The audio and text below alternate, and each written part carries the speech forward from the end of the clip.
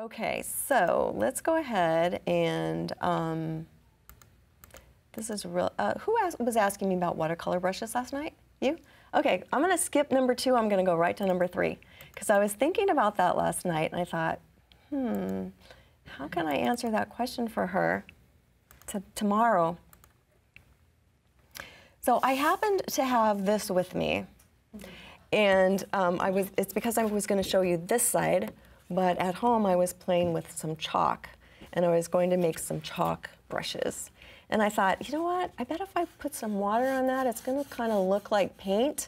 So I smeared that, I took a picture of it with my phone, and we're gonna make a watercolor brush out of it for you. Awesome. Yeah. Awesome. So it's a little shiny, but I thought, you know, it doesn't matter, it's gonna be fine. So the first thing I did was change the background to a layer so we can work with it. I don't need all of this extra, so let's crop some of that out. And that's just about all I want. Now, what we need to do is go to our favorite tool, Convert to Black and White, my favorite tool today, and we're gonna see what the best black and white is that we can get. And it looks like it might be Vivid Landscape. I might even be able to bring the contrast up a little bit. And for this, we definitely want some transparent areas. So I think that looks just fine. Let's check the image size. I think it's gonna be okay. It's 72 pixels by 27 inches in width. So let's go ahead and make that 300. And now our height is, we're gonna have to change to 2500 in order to be able to make the brush work in Photoshop Elements. Okay. Make sure you have your constrained proportions checked down here so that that stays perfectly sized. So that should work for us. I'd like to go ahead and see if I can get some of that, get it more white. So by layer, new layer adjustment and levels,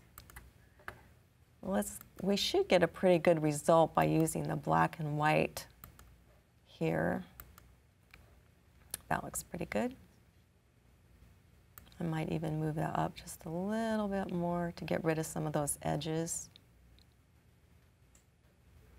But I don't want to get rid of too much of that transparent blobby edge there.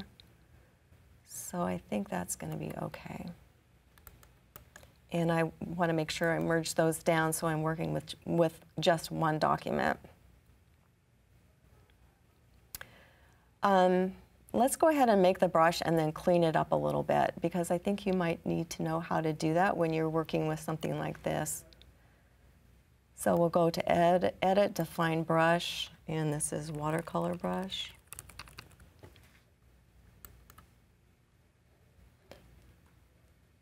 Like, just close that out of the way and open up a new document to work with.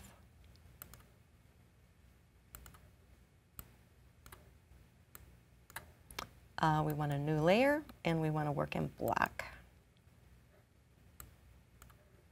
So click on the brush tool, and that watercolor brush should be right at the bottom. And just click on your layer. And now you have your brush, but it's pretty messy. And we can take care of that. You talked about, Michelle talked in her last segment yesterday about masking. I'm gonna put a mask on that. And remember, she said that black conceals and white reveals.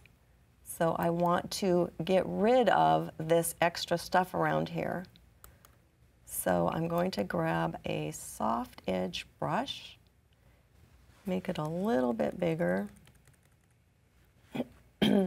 Click on the white mask, make sure your foreground color is black, and when we paint over this,